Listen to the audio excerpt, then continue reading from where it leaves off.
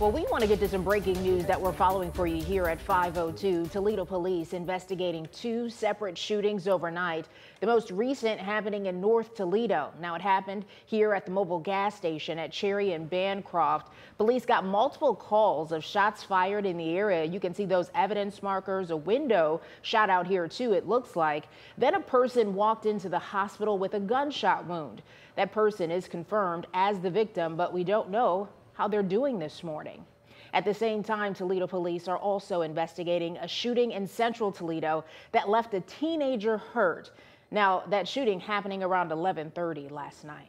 Zainab Shaib is on top of this investigation. So Zainab, it has been a violent night in the city. What can you tell us about this incident here?